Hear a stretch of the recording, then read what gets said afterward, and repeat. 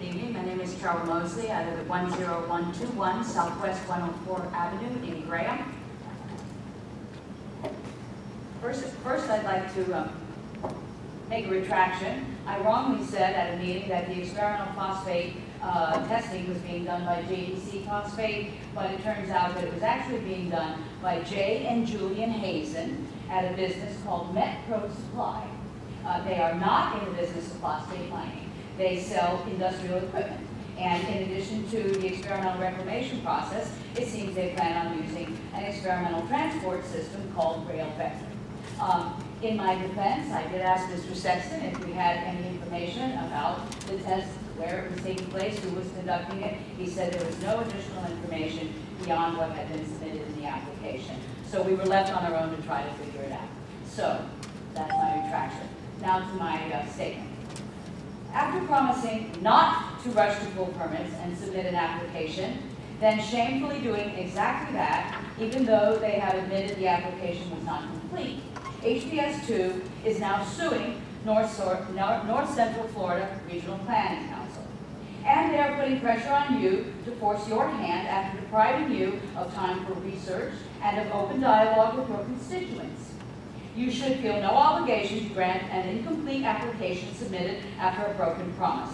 You should certainly feel no pressure to accept an incomplete application until such time as the questions posed by the DEP have been responded to at the very least. And as of last Friday, they have not yet been responded to. But you were not the only ones deceived and deprived. We were too, and not only by HBS, but also by you. First, we were deprived of notification of the emergency agenda addition. Though Hazen and Chamors were notified, the public was not so privileged. We were deprived of giving input on the important decision of a moratorium. Then we were deprived of a moratorium that would give us time to update our LDRs. We were promised our questions would be answered at a workshop that we were also deprived of, and we were deprived by you on April 21st when you failed to tell us, though you knew, that HBS had submitted an application causing a quasi-judicial condition that very day. That would be an incomplete application. No complete application has been submitted to you thus far.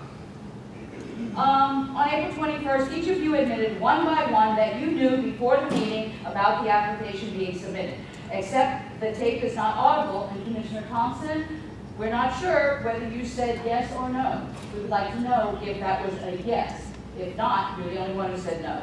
Based solely on the disclosures just stated, you should immediately deny the incomplete application submitted and immediately vote to begin the process of enacting a one-year moratorium while we update the LDRs. Let HBS answer the DEP and submit a real application before you allow them to constrict your movement any longer. Do not allow them one more minute to put a wedge between you and your constituents. Enough is enough. Stand up in the face of this bullying. If you do, we will have your back. I would just like to request, please, that Marlene, that the minutes for that March meeting, May 2nd meeting, be amended to include the admissions by each of you that you had known of the submission of the application. Thank you.